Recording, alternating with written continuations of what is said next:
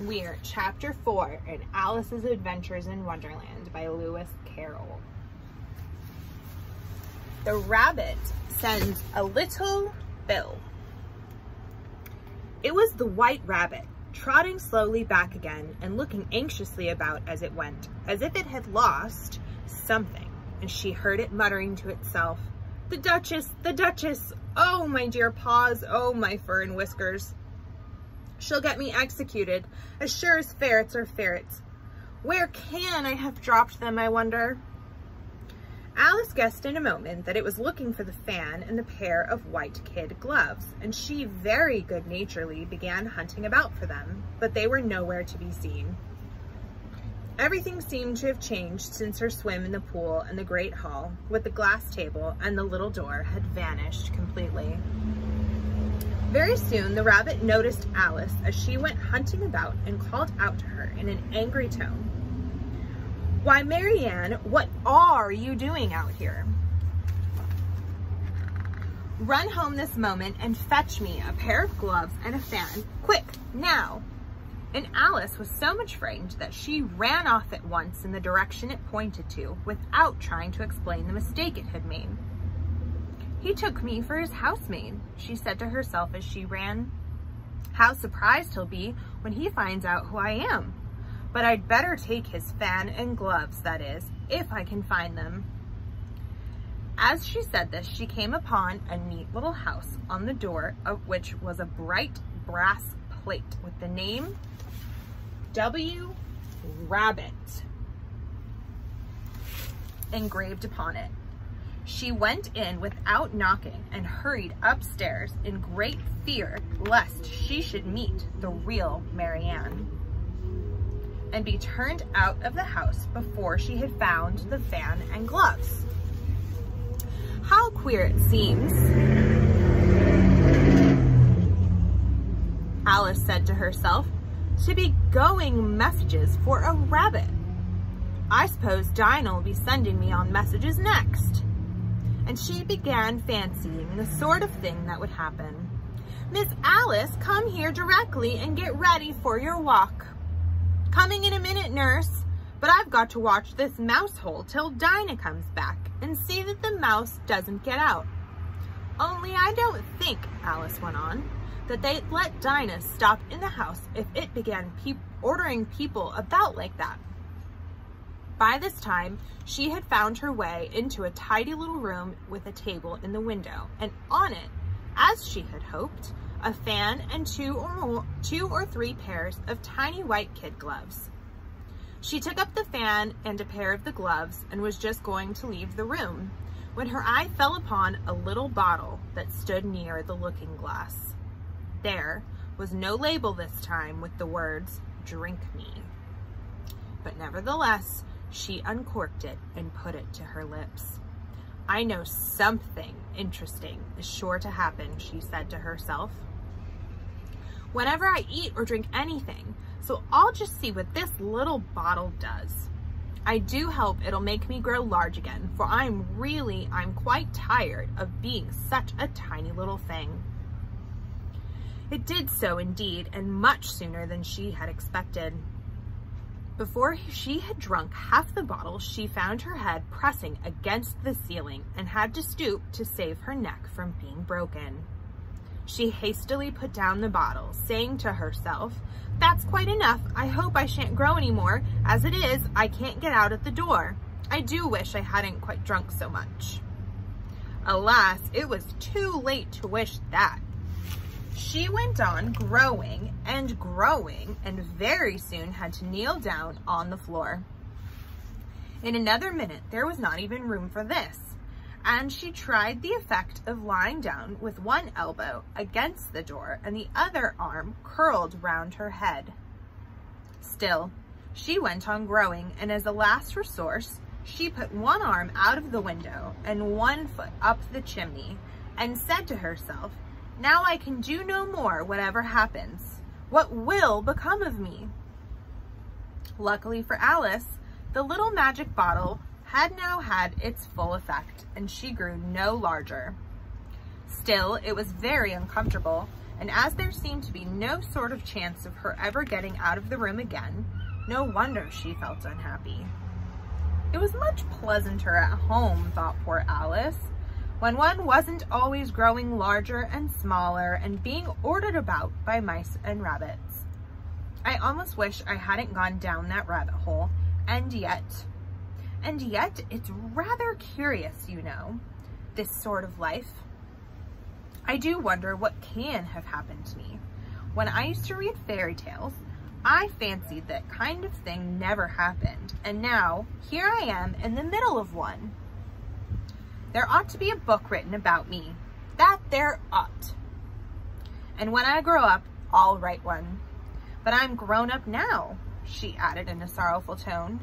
At least there's no room to grow up anymore here. But then, thought Alice, shall I never get any older than I am now?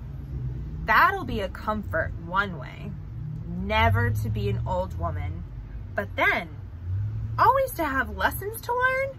Oh, I shouldn't like that. Oh, you foolish Alice, she answered herself. How can you learn lessons in here? Why, there's hardly any room for you and no room at all for any lesson books. And so she went on, taking first one side and then the other, and making quite a conversation of it all together. But after a few minutes, she heard a voice outside and stopped to listen. "Mary Ann, Mary Ann," said the voice, "fetch me my gloves this moment." Then came a little pattering of feet on the stairs. Alice knew it was the rabbit coming to look for her, and she trembled till she shook the house, quite forgetting that she was now about 1,000 times as large as the rabbit, and had no reason to be afraid of it. Presently, the rabbit came up to the door and tried to open it. But as the door opened inwards and Alice's elbow was pressed hard against it, that attempt proved a failure. Alice heard it say to itself, "Then I'll go round and get in at the window." There's Alice, stuck in the rabbit's house.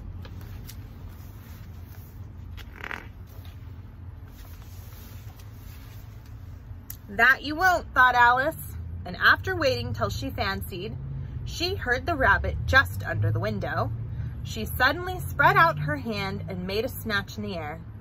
She did not get hold of anything, but she heard a little shriek and a fall and a crash of broken glass, from which she concluded that it was just possible it had fallen into a cucumber frame or something of the sort.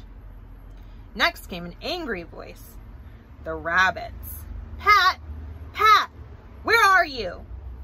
And then a voice she had never heard before. "Sure then, I'm here, digging your apples." "Digging for apples, Your Honor."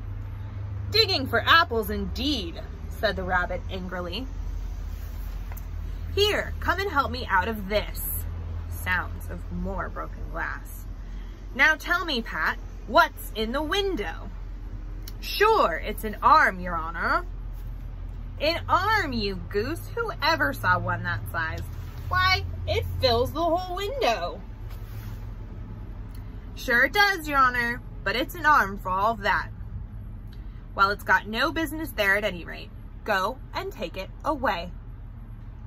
There was a long silence after this, and Alice could only hear whispers now and then, such as, "Sure, I don't like it, Your Honor, at all. Do as I tell you, you coward." And at last she spread out her hand again and made another snatch in the air. This time there were 2 little shrieks and more sounds of broken glass. "What a number of cucumber frames there must be," thought Alice. "I wonder what they'll do next. As for pulling me out of the window, I only wish they could. I'm sure I don't want to stay in here any longer." She waited for some time without hearing anything more. At last came a rumbling of little cartwheels, and the sound of a good many voices all talking together. She made out the words, Where's the other ladder? Why, I hadn't to bring but one. Bill's got the other. Bill! Bill! Fetch it here, lad. Here, put him up at this corner. No, tie him together first. They don't reach half high enough yet. Oh, they'll do well enough. Don't be particular. Here, Bill, catch a hold of this rope. Will the roof bear? Mind that loose slate. Oh, it's coming down, heads below. And then a loud crash. Now who did that? It was Bill, I fancy. Who's to go down the chimney? Nay, I shan't.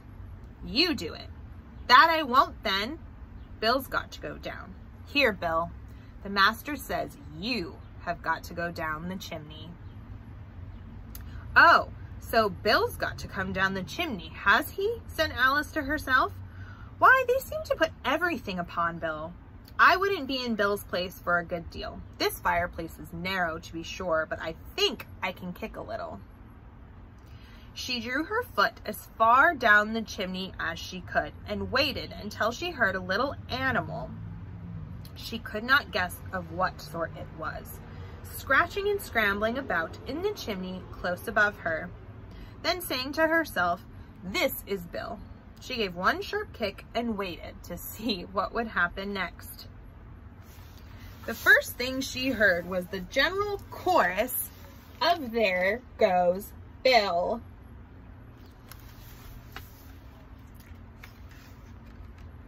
Then the rabbit's voice alone, "Catch him, you by the hedge." Then silence, and then another confusion of voices. "Hold up his head, Brandy, now, don't choke him. How was it, old fellow? What happened to you? Tell us all about it."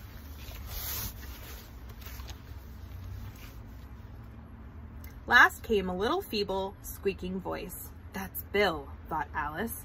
"Well, I hardly know. No more, thank you. I'm better now, but I'm a deal too flustered to tell you. All I know is something comes at me like a jack-in-the-box, and up I goes like a skyrocket." "So you did, old fellow," said the others. "We must burn the house down," said the rabbit's voice, and Alice called out as loud as she could, "If you do, I'll set Dinah at you." There was dead silence instantly, and Alice thought to herself, "I wonder what they will do next. If they had any sense, they'd take the roof off." After a minute or two, they began moving about again, and Alice heard the rabbit say, "A barrowful will do to begin with." A barrowful of what? Thought Alice. But she had not long to doubt, for the next moment a shower of little pebbles came rattling in at the window, and some of them hit her in the face. "I'll put a stop to this," she said to herself, and shouted, "You'd better not do that again," which produced another dead silence. Alice noticed with some surprise that the pebbles were all turning into little cakes as they lay on the floor, and a bright idea came into her head. "If I eat one of these cakes," she thought, "it's sure to make some change in my size, and as it can't possibly make me larger, it must make me smaller, I suppose." So she swallowed one of the cakes and was delighted to find that she began shrinking directly.